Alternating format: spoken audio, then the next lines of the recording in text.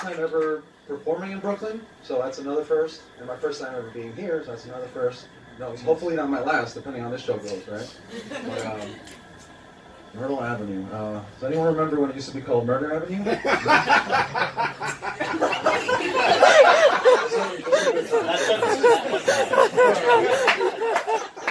Anyway, this weather, right? It's crazy. Last week it felt like Sub-Zero from Mortal Kombat was dragging his frozen nuts all across her face. And this week, you know, we're getting a little bit more of that global warming Trump promised us, right? You know? But my balls can't take it. It's shriveled, saggy, it's killing me. But enough of the small talk.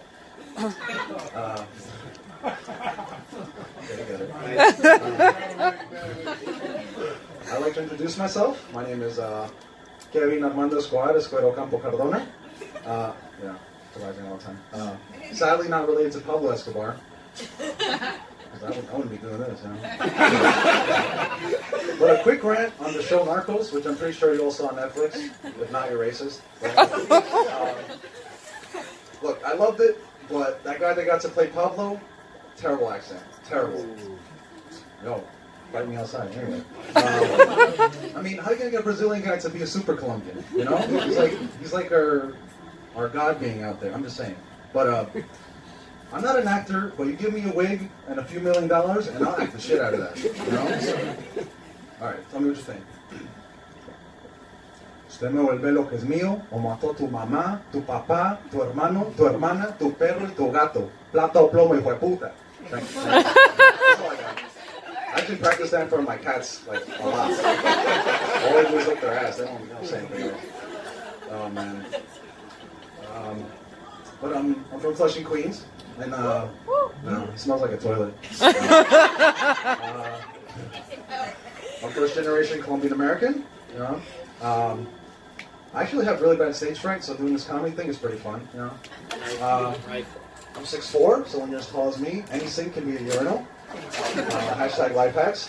But actually being this tall is one of the main advantages I have in life. But I know what you're thinking, but Kevin, you're white and a man. I know, but, you know, as soon as people find out my last name is Escobar, all of a sudden I'm a drug dealer. But I also suffer from white privilege. It just depends on the situation, you know. See, no, yeah, no.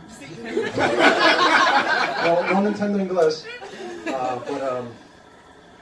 Like, for example, how many people here thought I was just some Russian guy or Frosty a Snowman? Yeah? Okay, cool. Yeah, I get it all the time. But the people that are most surprised to actually learn that I am Latino are Black and Asian. They're like, oh shit, I had no idea. I feel so much safer now. Right? But other Latinos don't care. They're like, oh, I have family members that look like you. You're nothing special. But, you know, often white people, they don't really give a shit. They're just like, oh great, here's another one trying to take our job. And it looks just like us. What the fuck? Get my gun, Billy Bob. I mean, I know what I look like, but according to my 23andMe results, yeah, I did it. I'm actually from all the white countries, but mainly Spain.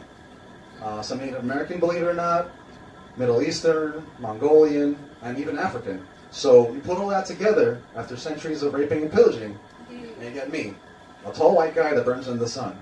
You know, a little proof that maybe God doesn't exist. I don't know.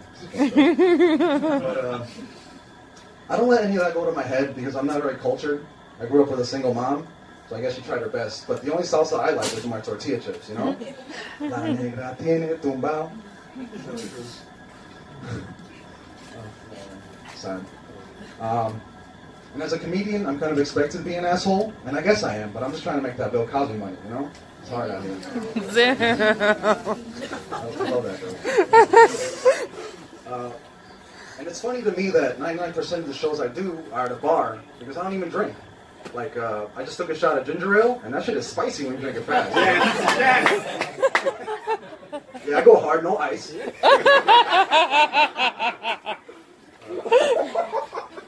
But I've actually gotten in trouble for making fun of religion, politics, race, even pandas, you know? What?